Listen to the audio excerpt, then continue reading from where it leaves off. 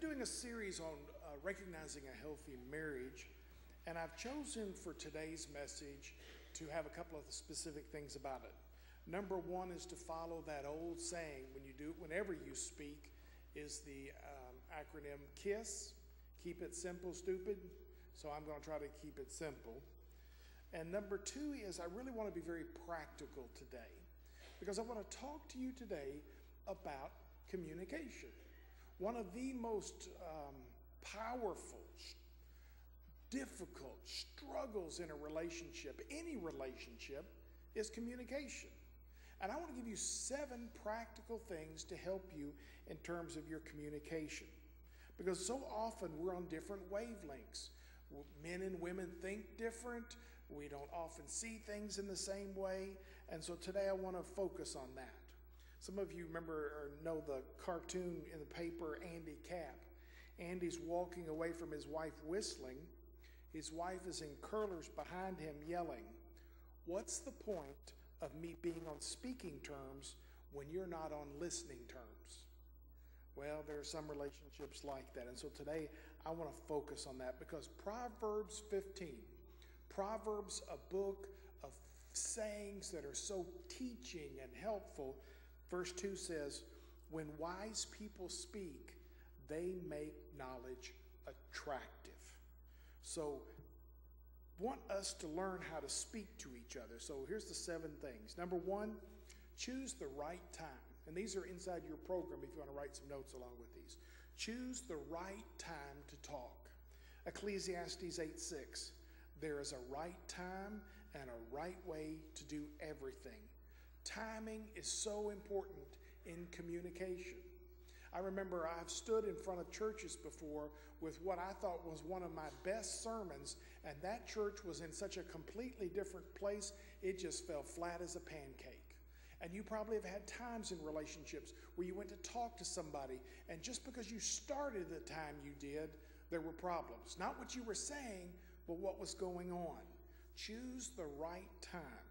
It's not best to bring up something big just as you're climbing into bed.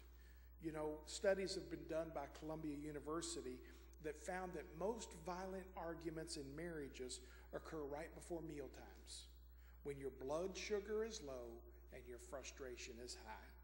Bad timing equals fireworks. And so one of the best things to do is just to say, we need to talk about something serious in the next hour, by the end of the day, before the weekend's over. Don't just walk up and blast somebody. Pick the time and let them know we need to talk. Number 2, plan the presentation. Plan the presentation. Proverbs 16:23. Intelligent people think before they speak. What they say is more persuasive. Intelligent people think before they speak.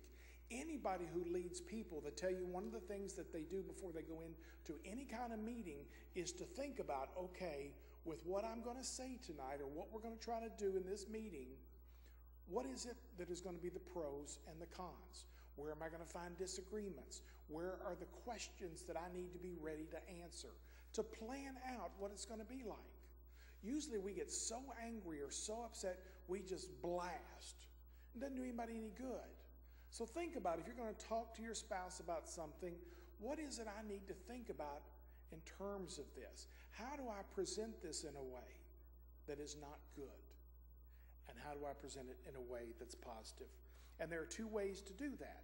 Number 1 is to plan your introduction, and number 2 is plan your illustration. You know, don't become the bad news bearer of your family. Here are some bad introductions.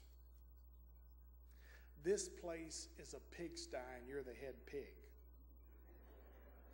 This place is so filthy the roaches are begging for raid. Or, my mother thinks you're a tightwad. Or, why don't you treat me like he treats his wife? Or, am I the only adult in this family? Or, do you think we could make love sometime before Christmas? Or, my favorite, I know you've forgotten their names, but let me reintroduce your children to you. not good ways of beginning a conversation. Gary Smalley, in the book The Language of Love, talks about good introductions into conversations. How can you do that? How can you plan so that your introduction is good, but also your illustrations?